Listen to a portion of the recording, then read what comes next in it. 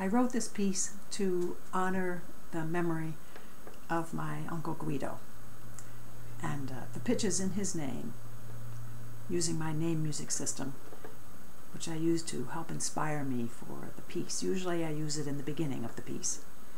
So it would be a G, a U, the I, the D, and then the O.